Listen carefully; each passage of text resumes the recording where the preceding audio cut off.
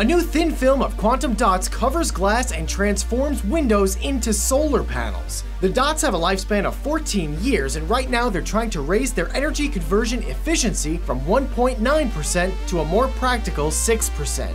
And Kengoro is a bio-humanoid robot from the University of Tokyo that cools itself by sweating. Vsauce, Kevin here. This is Mindblow.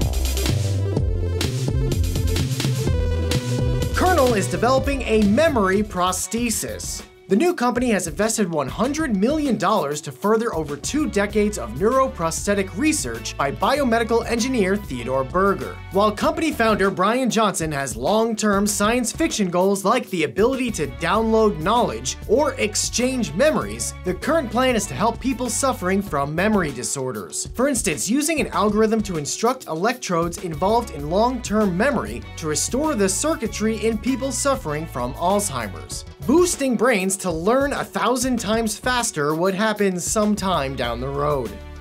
A new hybrid power fabric uses solar as well as mechanical movement to harness power. Solar cells are made into microcable structures and woven with nano generators to create the smart fabric. Not only does it charge using ambient light, but the mechanical movement allows wind and human motion to gather energy. And researchers from the Georgia Institute of Technology say the fabric could be used in tents, wearable garments like scarves, or curtains.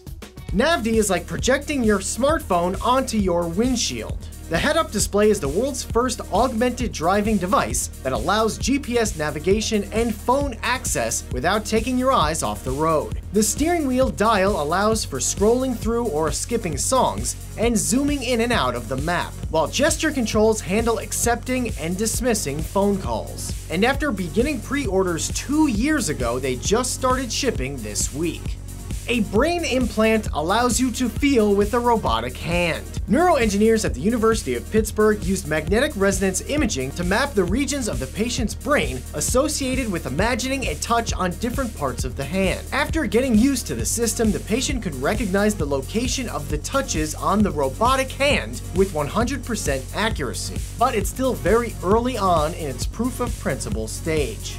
Sundrop is the world's first farm growing vegetables in the desert using seawater. 15,000 tons of tomatoes a year are now being grown in Australia using 23,000 mirrors that generate solar power and seawater from the Spencer Gulf. The solar power is used to desalinate or remove the salt from the seawater to create fresh water for the crops. And they're now planning to create these farms in Portugal and the United States.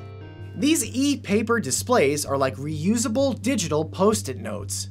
Microsoft Research developed the display to run on office lights using a solar panel on the back. It can communicate with other e-paper displays via Bluetooth, that can be updated with an app, and have a sticky back to attach to stuff easily. Right now, this is just a prototype and isn't commercially available yet.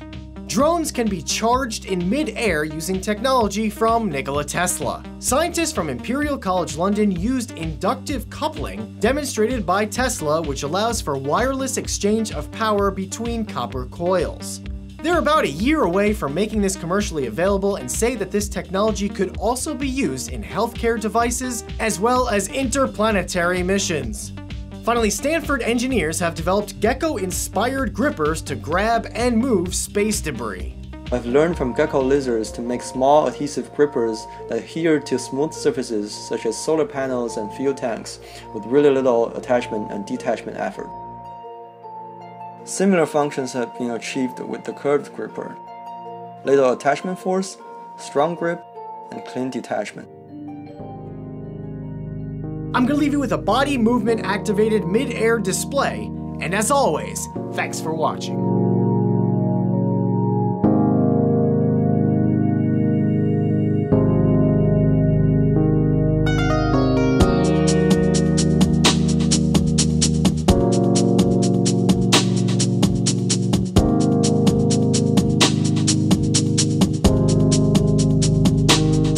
There are those who say today that opportunities have ceased to exist.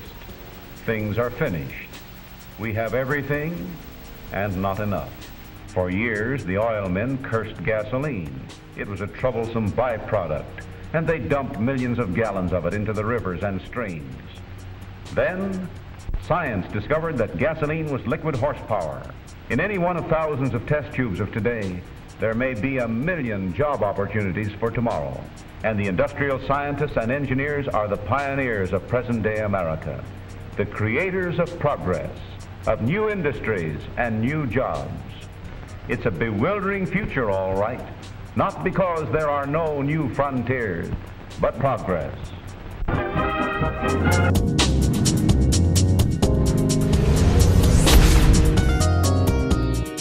Hey, I have a couple of really cool announcements. First of all, I made a series with Google Arts and Culture called Hyper History. It's a super quick look at really fascinating things throughout history, including topics from duck-billed platypuses to the missing link. So click here or click the link at the top of this video's description to watch all 5 episodes. That's 5 more episodes of me talking about stuff that you should really check out. Also, Curiosity Box number 1 is almost gone forever. Hang on.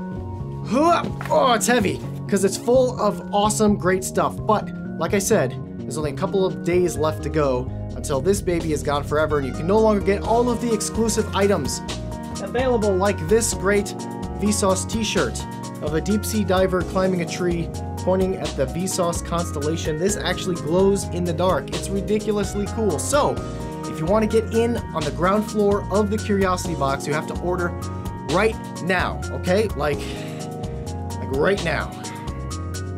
Like curiositybox.com. You have to go there and order right now. Like after I say the word now.